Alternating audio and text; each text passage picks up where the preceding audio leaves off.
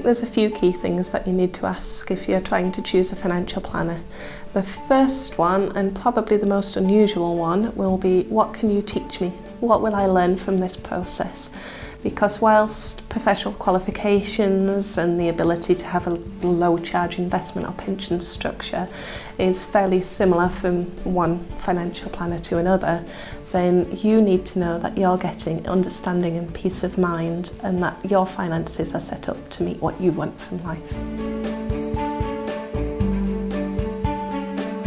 The Eldon Process is the process that new clients will go through in order to understand what they have and what it's going to do for them in the future. So we classically have a 6-stage process.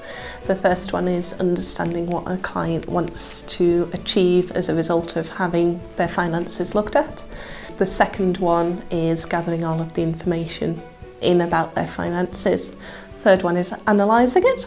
Stage 4 is presenting it all in a financial plan, and this is where we ask a client back into the office and we'll sit and talk through what we have found, and we've got a lot of visual technology to help us look at where a client is now and project it into the future, and we can say, well, what if we make this change, what if we make that change, and help them understand which changes they want to make for their own good. The 5th stage is implementing those changes, so making sure that things happen that we expect to happen, be it setting up a new investment structure or a new pension structure or arranging some life cover.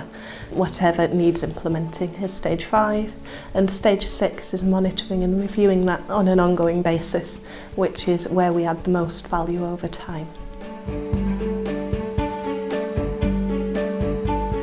In terms of information we need from a client to do a financial plan, the first thing is where you want to be. So for some people that will be, are they seeking early retirement?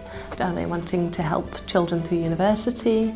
Are they wanting to have a change of career? Or more likely a mix of all sorts of different things that they can see coming up. So that's the key information that we need. We obviously need a lot of financial detail as well. So we will ask clients to sign letters of authority so we can do the legwork and get that directly. If you'd like to find out how financial planning can help you, then please do get in touch. You can call us, you can look at our website, email us through the website, or you can follow us on LinkedIn, Twitter or Facebook.